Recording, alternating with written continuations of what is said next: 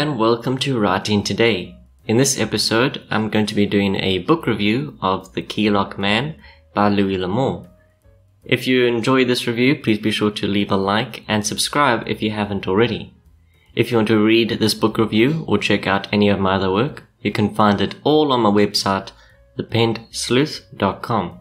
There's a link in the description below. Without further ado, let's begin.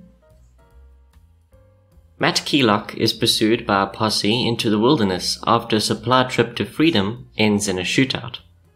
More than anything, Keylock is worried about his new wife, Christina, who has her own pursuer.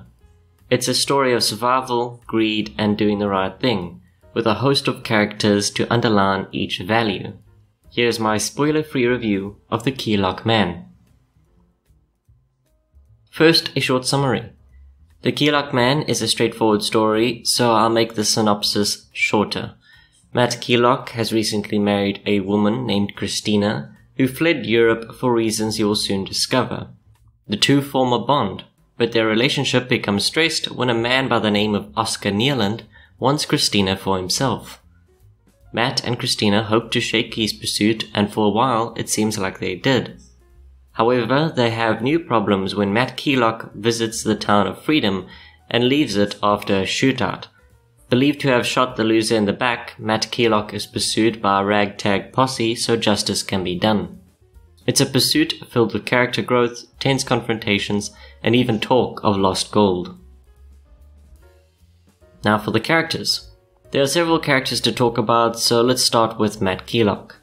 Keylock is one of the many Americans at the time that lived out in the wilds, surviving off the land. With a colorful history, Matt Keylock has the skills to survive, but he knows he isn't immortal, approaching each situation with plenty of caution. Christina, as mentioned, fled Europe after a serious incident and was made to survive in America. After encountering many unsavory individuals, she finds one she feels she can rely on. No stranger to living rough and gunfights, Christina and Matt make an excellent team for their kind of lifestyle. Oscar Neerland is one of those unsavory individuals Christina encounters, and wants to claim Christina for himself. While he stands down when Matt and Christina leave together, he is not one to give up easily. He pursues them soon after with a small posse of his own, becoming the antagonist in the story. Next, we have Bill Chesney, the leader of the posse pursuing Keylock for the shooting in Freedom.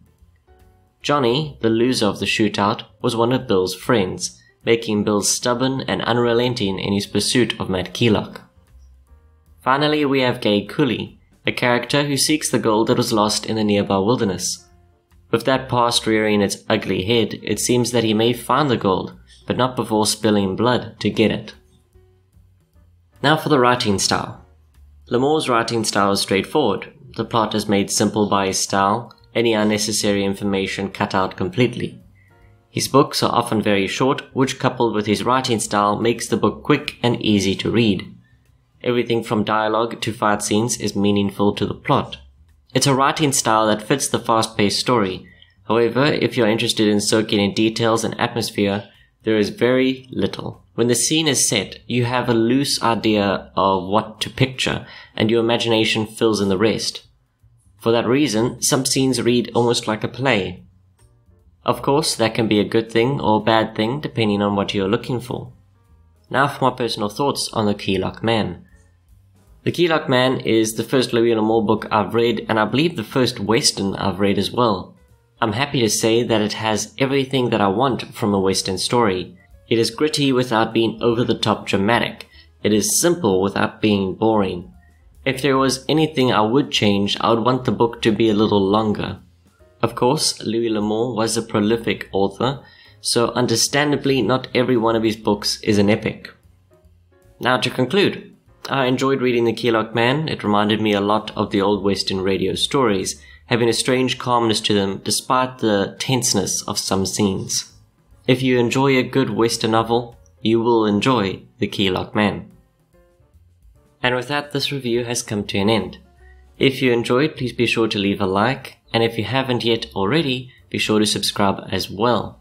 I have content from book reviews, to videos on how to improve one's writing, to short stories. All this content you can also find on my website, thepennedsleuth.com. Thank you for listening, and as always, good day, good night, and happy reading.